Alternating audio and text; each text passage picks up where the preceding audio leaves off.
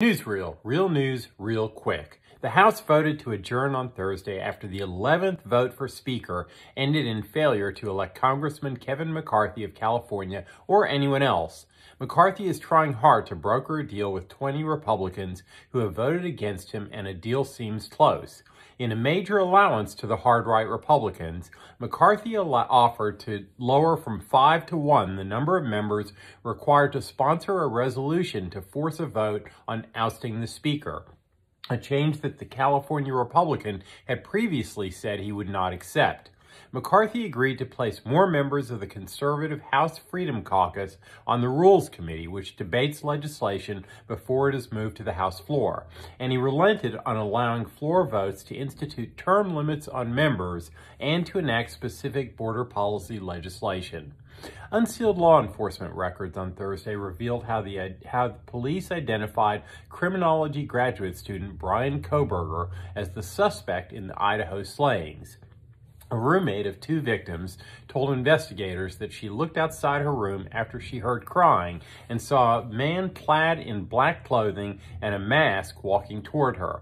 She said he was 5'10" or taller, athletically built with bushy eyebrows, which investigators say matched Kohberger's physical attributes. DNA and observations of Kohberger's casing the area by others also helped police to arrest him.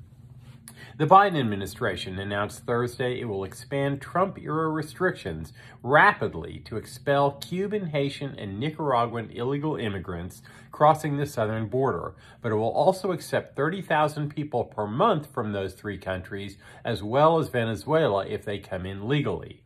Russian President Vladimir Putin ordered a 36-hour ceasefire from midday on Friday after a call for a Christmas truce came from Patriarch Kirill of Moscow, the head of the Russian Orthodox Church.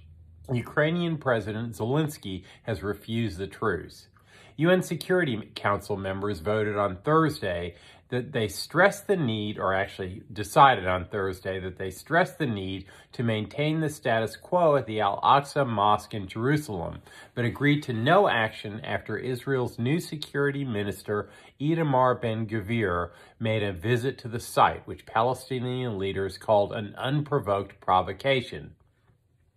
Afghanistan's Taliban government obtained its first foreign investment since its takeover in 2021 from a Chinese oil company, which agreed on Friday to develop an oil reserve in the country's northern Sar-e-Pul province. And that's the way the world is. See you next time.